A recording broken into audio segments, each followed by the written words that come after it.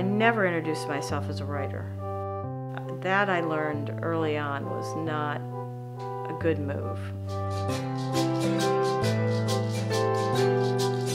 With the first book, you don't really know if you can do it. Like you have a kind of constant anxiety about whether or not you have something to contribute to the conversation. I really was thinking like, I have to work harder than any other writer in the world. I just wanted so badly to figure this out, to figure out how to write. Before it went into production, I also took it back 5 or 6 times. I would call the editor and I'd say, don't put that into production.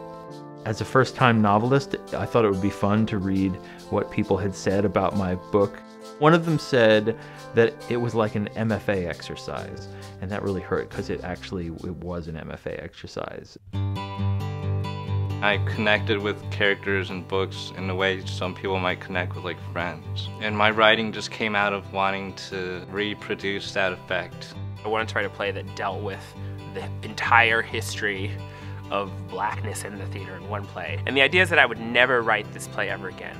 I had somehow thought that the book would be recognized as this work of genius and my life would change. I didn't really know what happened when a book comes out. For me, it was like everything was riding on this. If I was a little bit less jealous, less competitive, and less intense, probably would have come to me a bit easier.